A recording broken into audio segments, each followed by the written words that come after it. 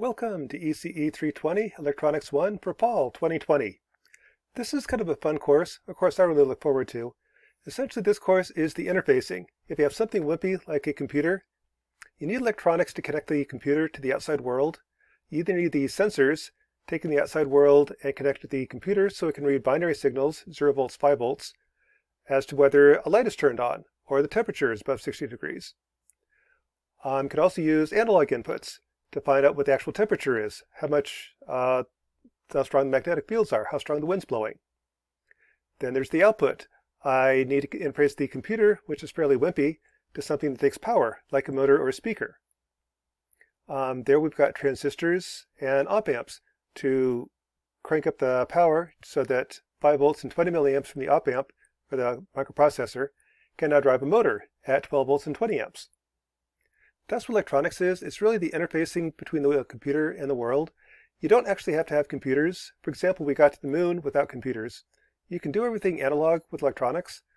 Computers are really useful. And this class is how you actually connect the computer to the real world. So it's a very hands-on, very applied class, a class I really enjoy. Now, a little bit of background on this class. Everything is on Bison Academy. That's a website that has a large number of classes in the ECE program. So this is what Bison Academy looks like. It has about a dozen different courses. Lab supplies we'll talk about in just a little bit. If you click on 320 Digital Electronics, you get to this class. This is the home page for ECE 320 Electronics 1. On this page, you've got the entire semester laid out. We're going to start talking about semiconductors. That's things like silicon. And with that, you can build temperature sensors, light sensors, and that's really about it. If you take two pieces of silicon, put them together, you get a p-n junction. With that, I can build diodes. Diodes can produce light. That's an LED. I can use diodes to convert AC to DC, build max-min circuits, do fuzzy logic, like how a subway operator would drive a subway. I can implement functions like y equals the square root of x. Do that with hardware rather than software. Then we'll kind of move into transistors. Transistors are switches in this class. I can take something wimpy like a microprocessor and use a transistor as a switch to turn on something that takes more power, like a motor. Turn the motor on and off. If I use an H-bridge, that's 4 transistors. I can make the motor go full speed forward. I can make it go backwards. With some op amps, I can do things like take temperature, convert temperature to 0 volts, 5 volts, nice logical levels, and say, is it above 5 degrees? If it is above 5 degrees, turn the motor on.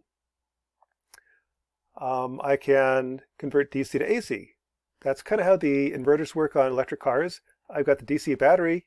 The motors nowadays are AC. I've got to convert DC to AC. Frequency is speed, lead angle is torque. It's basically need a DC to AC converter. Again, that's what you do with transistors, and we cover that in this class. We finally end the class on how you build AND gates, OR gates, flip-flops at the transistor level.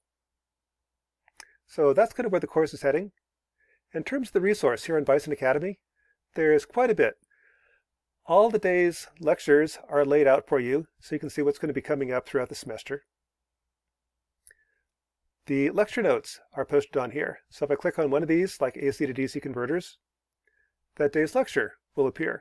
And this is what we're covering that day, so you don't really have to take notes by hand.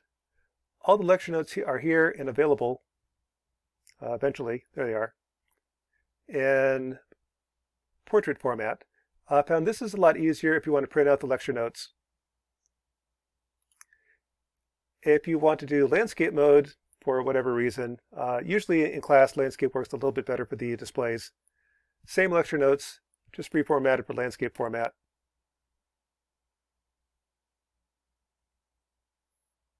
And kind of go through the day's lecture.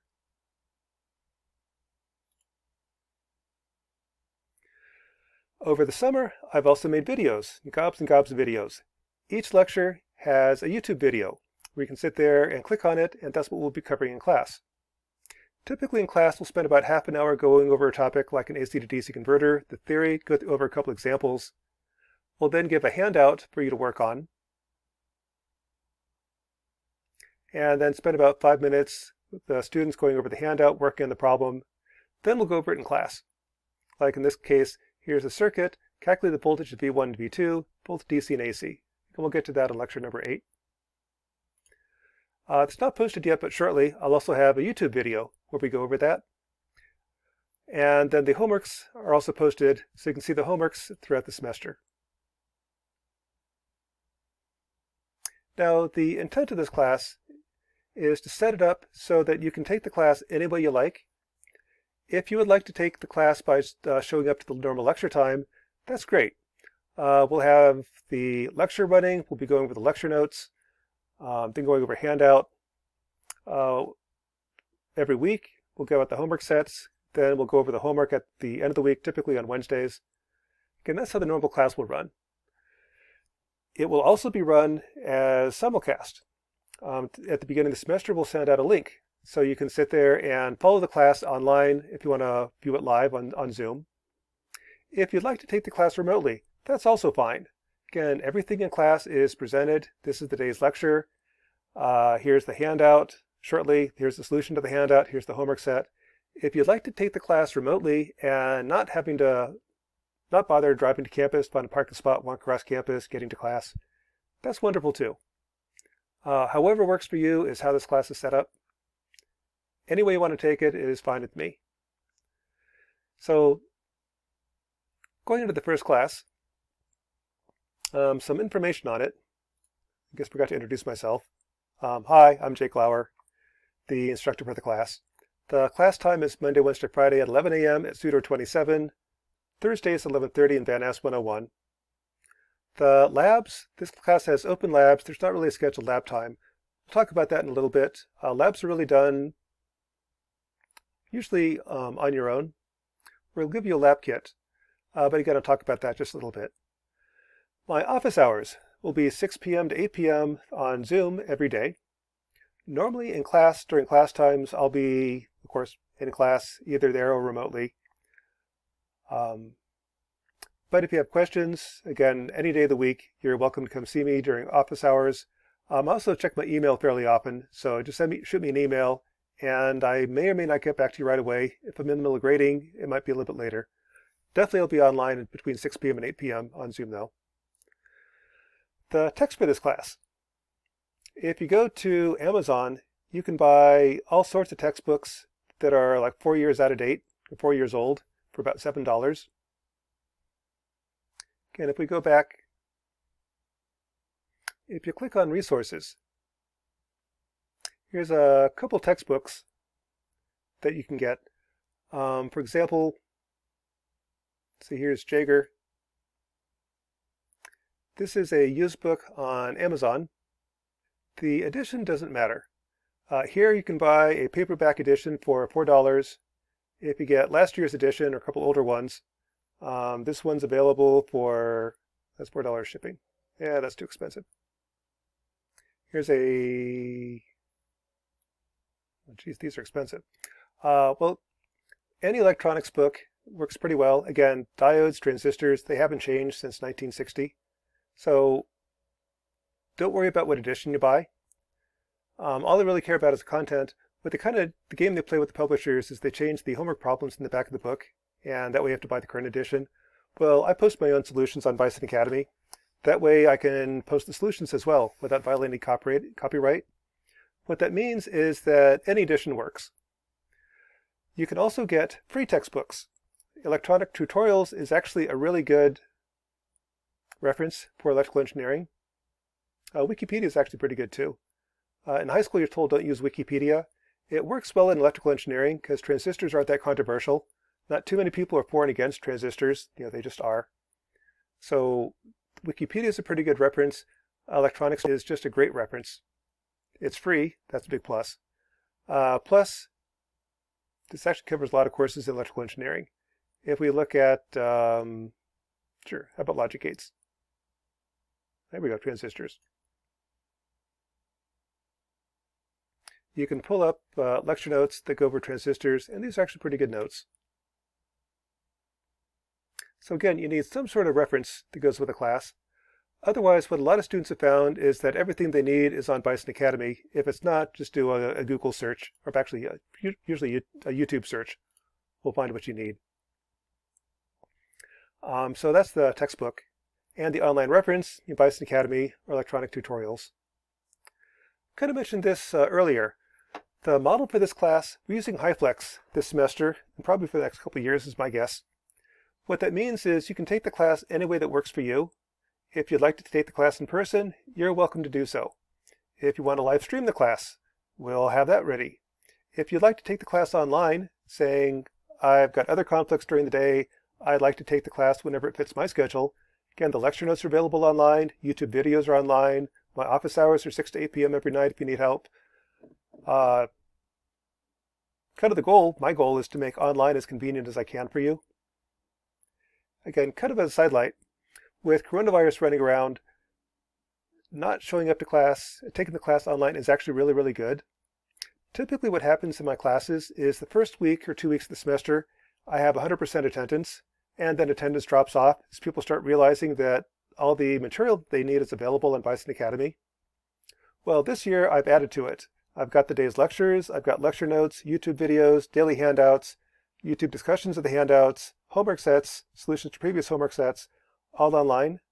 My goal is to make online as convenient as I can for you, but it's your choice. If you like the online convenience, great. You don't have to show up to class. I'm not taking attendance. If you want to show up in person, that's also wonderful. If you want to live stream it, that'll work. Again, whatever works for you, that's kind of what our job, or my job this summer was, giving you options for taking the class. What you might wonder about are how quizzes are run. Every week we have a quiz in this class. The quiz is either in class, you show up, take the quiz, turn in the paper, or you can take it online remotely. The quizzes will be on Blackboard, and typically they're made available 8 a.m. on the day of the quiz, anytime between 8 a.m. and midnight. Once you start the quiz, you've got 2 hours to complete it. Again, online is a little bit less convenient. You don't have a hard copy to start with. Plus, you have to take a picture of the quiz when you're done and upload it. That's why it's 2 hours for online. In class is usually like an hour, hour and a half. But then you've got the convenience. Whenever you want to take the quiz, go right ahead. Just the one caveat, quizzes are individual efforts. Please, please, please do not work in groups on the quizzes. Last semester we had a couple of people doing that, and they actually wound up giving them negative points on their quizzes to tell them, please stop working together. If you do the homeworks, you follow the class, you should be able to do the quizzes. Plus you have a second shot at the quizzes. The final exam is basically the same quizzes one more time. So you've got this semester's homeworks, you've got last semester's homeworks, you've got solutions, you've got videos, you've got handouts. You should be able to do the quizzes without other people's help. And actually, if you do get other people's help, you probably don't have time in 2 hours. And if your answers are too similar, you're going to lose points. So please do work together, or correction, please do not work together. But again, it's completely your choice how you want to take the class. Online, in person, live streaming, whatever works for you. In terms of the content for the course, 320 is digital electronics, using transistors, diodes, op amps. 321 is analog electronics. Now a plug for 321. 320 is required for all electrical engineers. It's required for all computer engineers. Everybody needs to know how transistors work. Computers engineers typically have binary outputs. Switches either true or false. Like all the Sith Lords, black and white, formulated against me. With that, I can turn on the motor full speed, turn it off. A little bit of trickery, I can make it go backwards full speed, turn it off, but everything's binary. 321 deals with analog electronics. If you want the computer to ever talk to the real world and know something that's not binary, you need 321, analog electronics. Either on the sensor side, bring in the data, filtering to avoid aliasing, or drive a motor at variable speeds, drive a heater at variable speeds. That's analog electronics. So really, computer engineers and electrical engineers benefit from both Electronics 1 and Electronics 2. Electronics 2, analog electronics, is required for electrical engineers. It's optional for computer engineers. If you're a computer engineer, it counts as a 2-credit technical elective. If you take Circuits 2 as well, Circuits 2 is a 4-credit course. That works out really well. So you have a 4-credit Circuits 2, 2 credits Electronics 2. Together makes 6 credits. That fills up the 6 credits you need for your tech electives. So I would definitely encourage all computer engineers to take electronics 2. Electrical engineers, you have to take electronics 2. But that's week 10 or 11 through 16 for this semester. Kind of a similar format. Some resources that you need to take the class. First off, you need a calculator that does complex numbers. I highly recommend the HP35S. There's also a free app on your cell phone called Free42. Free42 is an HP42 calculator. That's free, hence the name. My opinion, the best calculator ever made. They sell for $500 on eBay. It's a free app on your cell phone. With that, you can just whip through complex numbers really easily. What I found is that having a calculator that does complex numbers and is programmable is worth about 10 points in midterms. Typically, tests are a race. You're racing trying to get to the answer. And a calculator that doesn't fight you is worth points. The HPs let you breeze through the calculations when you start dealing with complex numbers. Breezing through it, again, means you get down to the test sooner. You can check your answers. You have more time. Honestly, I think it's worth about 10 points having an HP calculator on a test. So definitely, I would recommend getting an HP calculator, getting used to it. It's a little bit weird. Once you figure it out, though, it is fast. We used to have calculator races back when I was in school. HPs will dust a TI. But if you really want to use a TI, that also works. Something that works for you that does complex numbers. Second thing you need is an ability to make videos, preferably so you can post them on YouTube. On the labs, one of the ways to demonstrate the lab is to take a picture of your circuit working and just send me the picture. Or you can log in during office hours and demonstrate it that way. You need a soldering iron. Again, this is something all electrical engineers should have. You should have a soldering iron and a multimeter. You can get them from about $29. I'll talk about that in a sec. But you'll need the multimeter in this class. You don't necessarily need it if you're doing the labs in the ECE building. If you're doing the labs at home, which you'll probably have to do this semester, a good multimeter is really helpful. Multimeters cost about $10. If you get a multimeter with a soldering iron kit, it's $29. Can talk about that in a sec. Fourth thing you'll need is electronics kit. That has a breadboard, resistors, capacitors, 5x5 timers, stuff like that. That's actually going to be free. Jeff Erickson, our technician, just ordered those today, and we'll be giving them out to all students in Circuits 1, Circuits 2, Electronics 1. Electronics 2 is the same as Electronics 1. They're $15 kits on eBay. Again, we're ordering them. Department's paying for them. Just the idea is labs are going to be a real problem this semester, trying to meet in the lab.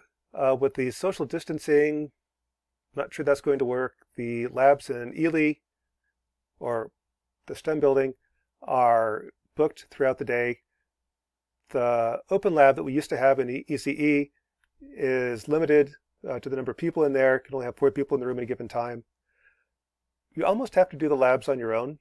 So we're going to be giving out lab kits, so you can do the labs on your own. All you need is a USB somewhere, either a USB battery, a computer with a USB port. These are powered off the USB port, and then you can build everything else from there. The other thing you need is a Circuit Lab account. That's on circuitlab.com. Again, the ECE department has a license for Circuit Lab. Anybody with an NDSU email address can use it for free. So log into Circuit Lab, use your NDSU email address. You can do that right now and get into Circuit Lab. It's a really slick, really nice circuit simulator. I really like it. In terms of grading, the grading in 320 will have weekly quizzes, homework, and a final. The weekly quizzes are half your grade, homework 25%, final 25%, no midterms. We cover so much material in this class that really just limiting it to a quiz every week seems to work pretty well. The weekly quizzes cover the homeworks. So typically what you do is we'll give a lecture on topics, give out a homework set.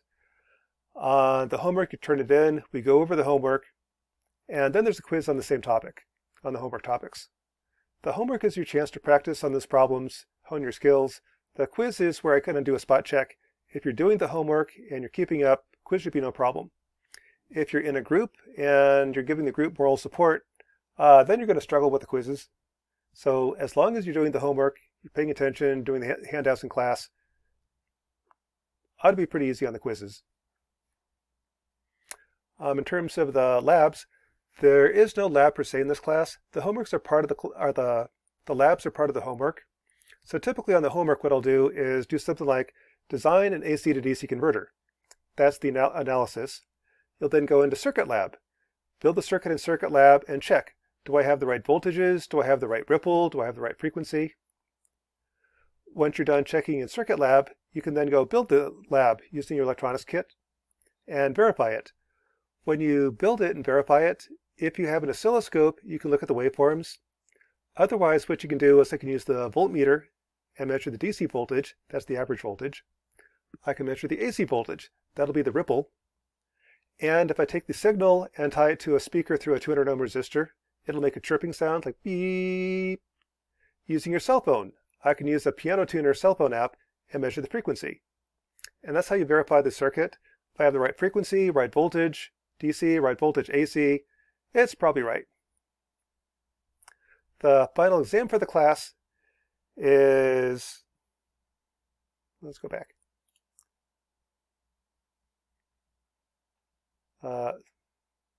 Slide it down. There we go. There's the final exam. It's on Thursday, October 29th and Friday, October 30th. Again, it's your choice. You can be in class or you can take it on Blackboard. Anytime between 8 a.m. and midnight those 2 days. The first part covers diodes and semiconductors. The second part covers transistors and op amps. So that's kind of how the course is laid out. The second thing I want to talk about is how fall semester is going to run at NDSU. If you go under Bison Academy, under Labs and Senior Design, these are some of the things that we kind of recommend everybody has. The labs this semester are going to be a little bit difficult. Again, from social distancing, we can't get 40 people in the lab at the same time. So it's really going to help if you can do your labs on your own. Towards that end, we've got some recommendations. Again, any electrical engineer, electrical computer engineer should have a soldering iron, powered breadboard, oscilloscope. Well, oscilloscopes are kind of optional. They're kind of fun. I have 2 of them. Function generator, PIC board if you're taking embedded systems, and circuit lab. Some of the recommendations, if you click on these soldering irons, here's some of our recommendations. If you would like to solder and you just don't have the finances to buy a soldering iron, we do have some soldering irons we can loan out. Just stop by 209 Jeff Erickson's office and check out a soldering iron. Typically, the first 2 weeks of embedded systems, people use soldering irons. The end of senior design, they start using soldering irons. The rest of everyone else doesn't really need them, but they are available. Second option is you can use soldering irons in room 217. We have 4 of them set up in there. With social distancing, that's all we can get in the room. Check out a key from Jeff Erickson. If there's not less than 4 people in that room, you can use it in that room. Otherwise, you could buy yourself a kit. Again, I would recommend, again, there is no textbook in this class. Textbooks tend to be, $200. Spend $30 on a soldering iron. This kit has a soldering iron. It's got a multimeter. That's the 2 things that you really need. Tweezers, electrical tape, solder, stuff everybody needs.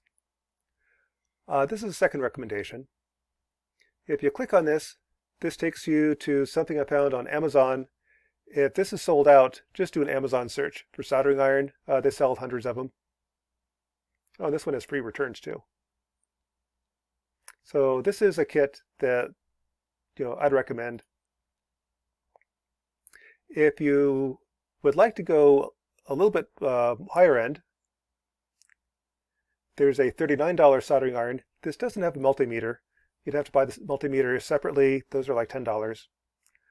You get a $97 soldering iron. The one that I have, because I'm special, is the $350 soldering iron. This one's pretty nice. It's got a lot of power. It really speeds up soldering. I do a lot of soldering, so I spent the money.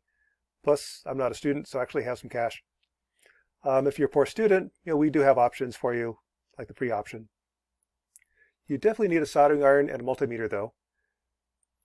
In terms of oscilloscopes, oscilloscopes aren't really necessary. You can get by with just a voltmeter. What you can also do is that you can just download a cell phone app, like if I have a piano tuner. What the piano tuner will do is it'll tell you the frequency of a signal. take the signal, tie it to a speaker through a 200 ohm resistor, and it'll start buzzing. On the cell phone app, if I have the piano tuner, it'll tell me the frequency it's buzzing at. And it's actually really useful, fairly accurate. We use that in embedded systems a lot. A higher end solution is the $88 oscilloscope. This is what I use in class. I've got 2 of those. This just came out this summer. I've got a drilling over it. It's the $182 version. It's a touchscreen oscilloscope with USB interface that you can download the images to your computer. I'm envious. I want one. Again, oscilloscopes aren't really necessary. You can get by without them. They are kind of nice. Oscilloscopes are used in all these classes. If I go to a powered breadboard, this is one that's actually free. What Jeff Erickson's doing is we have a bunch of these powered breadboards. It's got your 5 volts plus minus 15 volts in the breadboarding area. We have, I think, 30 of those in the department you can check out in electronics. What we're giving out to every student in 320, 206, I think 311, senior design, are these kits. This is a kit that has your breadboard. It's got transistors, capacitors, LEDs, lots of colored LEDs because LEDs are pretty, resistors, wiring pack. This guy right here, what that does is it plugs into a USB into your computer or battery. This part plugs into your breadboard. So what you now have is 5 volts and ground. So the red lines will be 5 volts, blue is ground, top and bottom. And with that, I now have power and ground. I can start building my circuits. Really, 5 volts and ground is all you need in this class. Higher voltages will make a motor spin faster, make an LED brighter. For the concepts, you can get by just 5 volts and ground. So really, that's all you need in this class. Again, that's free to all students, so you don't have to worry about buying it. That order just went out today, so it should be available, I'm guessing, mid-August.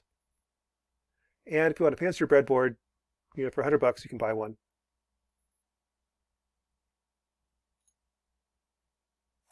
We just did soldering irons. Oh, function generators.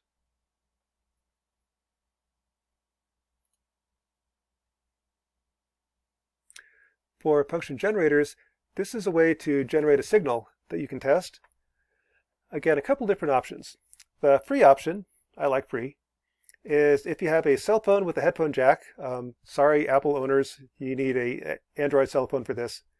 Download an app for signal generator, and this will produce a sine wave, square wave, triangle wave, sawtooth wave, random wave. Vary the frequency, vary the voltage. This will output roughly a 1 volt peak-to-peak waveform. Amplify it. This is somebody's senior design project. They just built an amplifier to take the 1 volt peak-to-peak from your cell phone, amplify it so I have 10 volts peak-to-peak, and 2 or 3 amps. Just the cell phone right here, along with an op amp, will amplify it. I can use the cell phone to generate my frequencies, my waveforms, pretty much everything you need for 320, 321. The $18, actually the 30-cent solution, is buy a 555 timer and add it to this kit. The kits that we're handing out actually have a 555 timer. We splurge. We spend an extra 30 cents on you. With that, you can build a triangle wave, sawtooth wave, square wave, pulse width modulation, all with a 555 timer. The highfalutin way is for $99. You can get yourself a signal generator. 555 timer is actually better for electronics because it teaches knowledge of electronics as well. This teaches that you can push a button. And function generators are useful in many classes. The other thing you'll need in this class is Circuit Lab. Again, Circuit Lab is really slick. I really like it. This is a circuit simulator you can draw your circuit, kind of using drag and drop. I can then analyze the circuit, find the time waveforms. So if I don't have an oscilloscope, I can use Circuit Lab to show me what the waveform looks like. I can save my waveforms. To register for Circuit Lab, go into register and use your NDSU email address. So we have a license, so anybody from NDSU or with an NDSU email address can use it for free. Before the semester starts, log into Circuit Lab.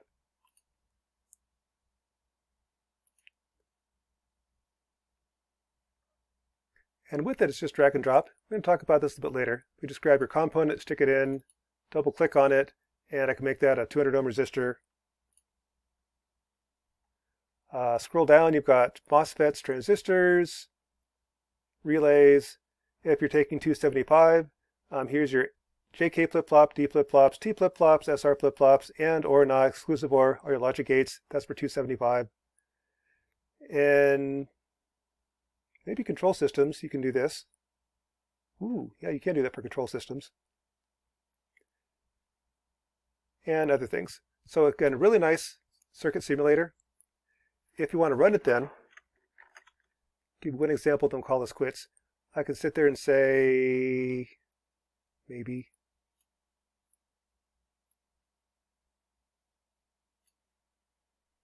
come back.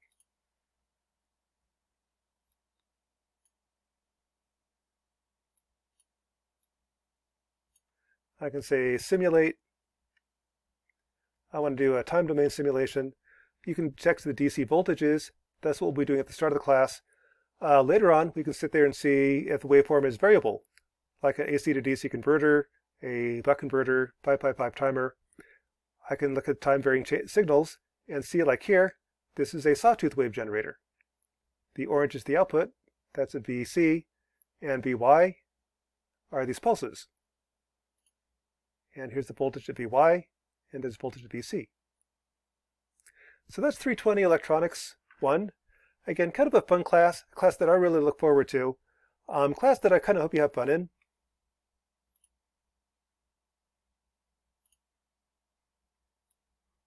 But it's a course that covers how to interface computers to the real world. And that's the introduction to 320. Look forward to seeing you this semester and hope you enjoy the course.